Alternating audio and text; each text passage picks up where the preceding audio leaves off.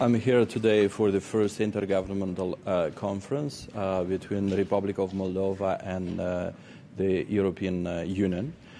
This is the result of the Commission acknowledging the deliverables that the government of Moldova and the society of the Moldova made to improve the life of the people of Moldova in accordance with the EU recommendations.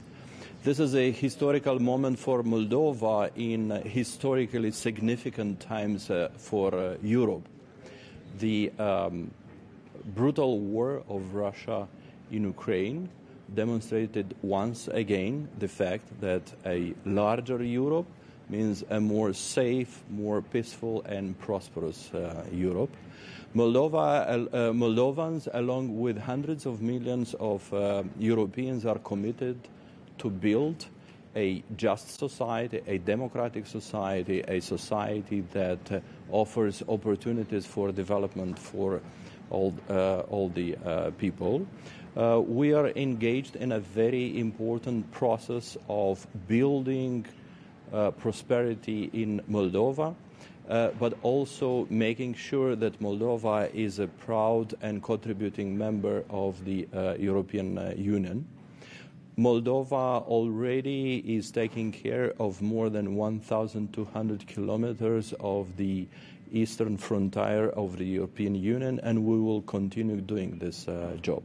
Vreau să mă adresez cetățenilor din Republica Moldova, vreau să mă adresez moldovenilor din toată lumea. Astăzi, în câteva minute, vom demara oficial negocierile cu Uniunea Europeană la prima conferință interguvernamentală, acolo unde vom determina împreună cu Uniunea Europeană cum vom construi o viață pașnică, o viață în pace și o viață prosperă în Republica Moldova, la noi acasă. Mulțumesc!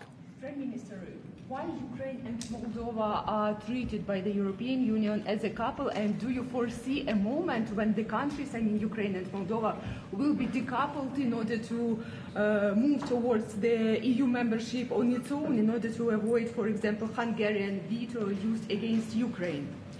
Moldova and Ukraine, we are very much affected by the brutal war of Russia in Ukraine, and we are helping each other in the security matters, but also in the European accession, and we will continue to do so. Thank you.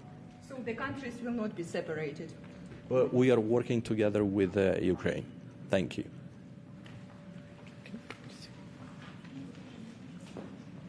Good afternoon. We are here for the first intergovernmental conference between the Republic of Moldova and the EU. This comes after 2 years since we've received the candidate status. Unfortunately, my voice cannot allow me to say more than we are here to celebrate all of our achievements so far.